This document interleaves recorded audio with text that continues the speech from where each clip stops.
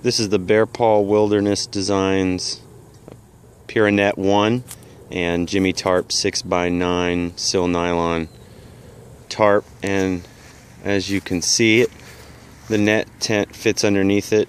There's enough overhang on the sides, and it's got good coverage here, so if it rains you won't really get wet. You could always put a beak on that too, but could be a little bit tighter. It's the first time I've ever put up a tarp, but it's got decent height and everything, so we've got quite a bit of room here. I had Jimmy put this on right underneath where the carbon fiber pole goes, this attachment point, so that it would give me a little bit of overhang in case it rained.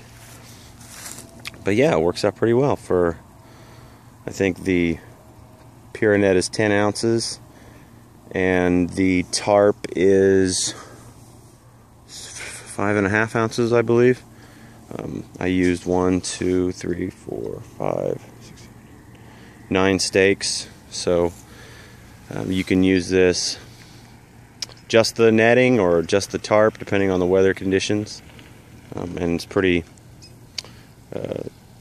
inexpensive considering the versatility, so it's a good setup. Thanks, Jimmy.